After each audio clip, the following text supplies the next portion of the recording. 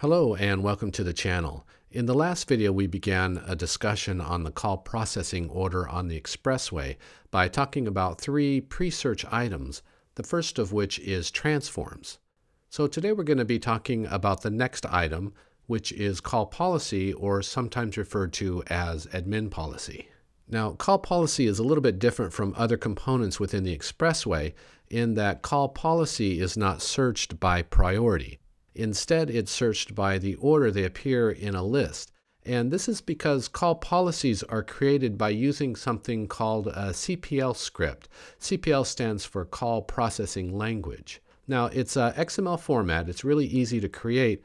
But if you've never worked with XML, or even if you're not familiar with it, in the Expressway Administrator Guide, there's an entire section devoted to CPL scripts. They have example scripts that you can use, and the guide explains, when and how to use them. Now, alternatively, if you don't really want to get into writing XML scripts, you can use a tool that's built into the Expressway that will actually create them for you. Now, it's just a GUI, and all you have to do is put in your dialing behaviors, and it'll create the script on the back end. And that's actually the tool that I'm going to show you how to use today. Okay, now something to keep in mind is that if you use this tool, there's a bit of a limitation. Now, earlier I made the comment that the reason these three pre-search components, the transforms, call policy, and user policy, the reason that these components are searched before it starts searching for the aliases dialed is because they all have the capacity to change the alias from its originally dialed form. Well, the thing about call policy is that it can only change the alias if you write a script that specifically says change the alias from its original dialed form. But if you're using this tool that's built into the Expressway, it'll never actually change the alias. What it'll do is create a policy that will allow the call to proceed or reject the call and prevent it from proceeding, depending on what you want it to do. Okay, so if you're watching this video and you're familiar with routing protocols, then think of ACLs. ACLs in a router behave the same way as call policy behaves in an Expressway. Okay, so let's do a quick demonstration here. So for call policy, we're going to go up to configuration and then go all the way down to the bottom of the menu. And under call policy, we have two options, configuration and rules. So we have to turn it on first, and we'll need to do that under configuration. Okay, and notice first off that call policy mode is turned off by default. So to turn it on, you can choose local CPL or policy service. Now, local CPL means that you're uploading a script into the Expressway to use for call policy. But if you choose policy service, you have to point it to some external policy server where it will locate a call policy script and then read it from there. Okay, so most of the time we just use local CPL. So we'll go ahead and select that one and then save it here. And then down under policy files, this is where I can upload a CPL script if I have one ready. Now, if I wanted to view a CPL script that has already been uploaded to the Expressway, then I could click Show CPL XSD file and then view it here. And we'll look at this in just a second.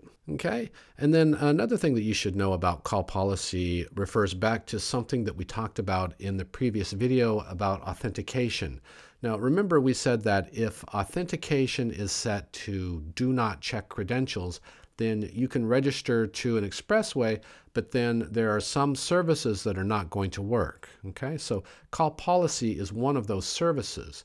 It will not work if authentication is set to do not check credentials, which is why you have to change it to either check credentials or treat as authenticated if you want call policy to work. Okay, and if none of that makes sense to you, just go back and watch the video on authentication.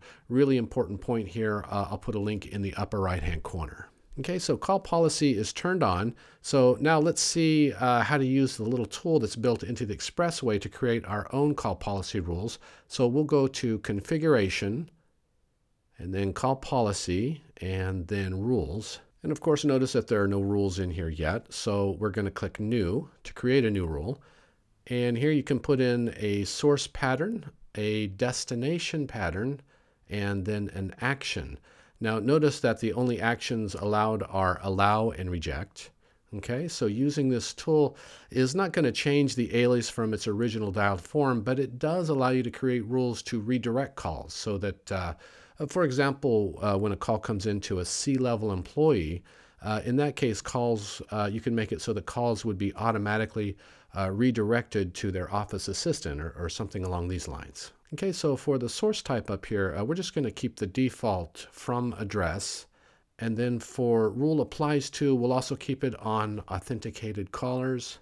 Okay, and then I'm going to create a source pattern here. And by the way, you could use regular expressions here if you wanted to.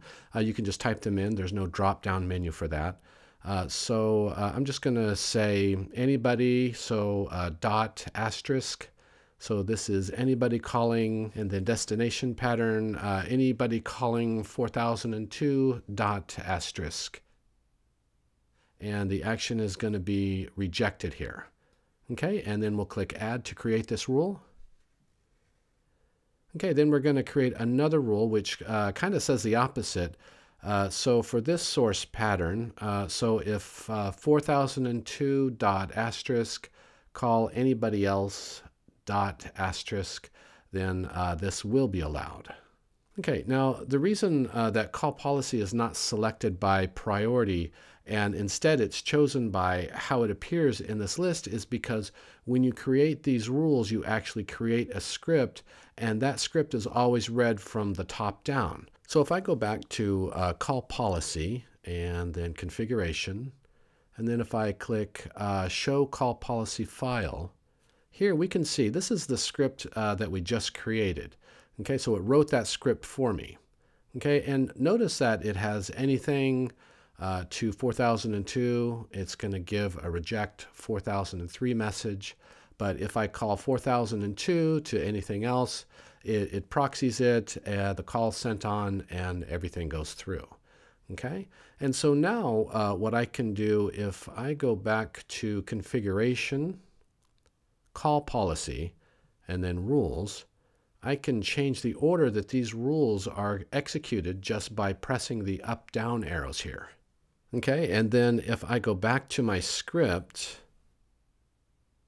show call policy files, I'll see that the order of these rules in the script have changed as well. So 4002 to anything is proxied first, and then down here, anything to 4002 gets a 403 message second. Okay? Okay, and remember, sometimes this order is important because, for example, if this call is rejected first, then it's not going to continue. It's not going to look at what should be allowed to go through later. Okay? But maybe we can save those details for another video. So that just about does it for this one. If you like this video, give it a thumbs up and subscribe if you haven't already. That's it for now. I'll see you in the next one. Thanks for watching.